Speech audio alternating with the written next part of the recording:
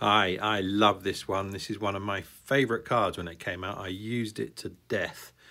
Chainer's Torment is a saga which chapters 1 and 2, your opponent loses X life, you gain X life, where X is half the number of black gems rounded up.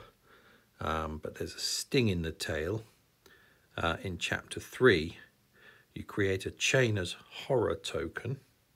Well, that isn't the sting. The sting is what the horror token does to you, because it's 1/1, but it gets +X, which is 2 times the number of black gems on the board, and deals X damage to you. So you lose all that life back again that you'd gained in the first 2 chapters.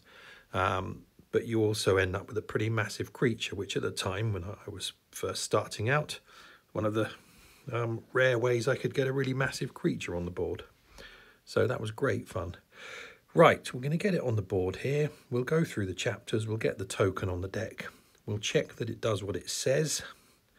And we'll have a really good look at it. Right, well, that's all happening. Chainer is from the Odyssey cycle, Odyssey, Judgment, and all of those. He was an apprentice. Good friend of Kamahl. You know Kamahl, the pit fighter everyone uses in the Seize the Day event. Chainer was one of his buddies. Chainer found, fun fact, Chainer found the Mirari, the artifact, which became too powerful and caused all sorts of problems. There we go. Right. Let's just lock everything down. We'll read chapter 3.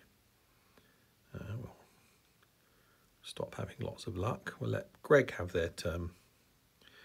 Then we can read chapter 3.